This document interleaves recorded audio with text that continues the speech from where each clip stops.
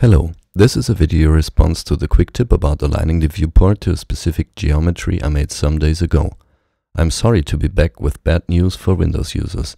This nice feature seems to work only on Mac.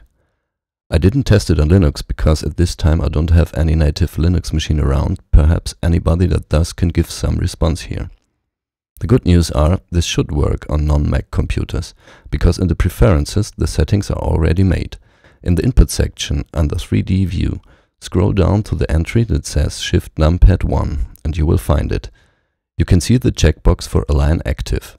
I have tested it on my old Windows machine, but unfortunately I couldn't get it to work with any modifier key. But I am sure it will work some days. So I'm sorry, you will have to be patient. Or maybe you should go and get a Mac. Thanks for watching.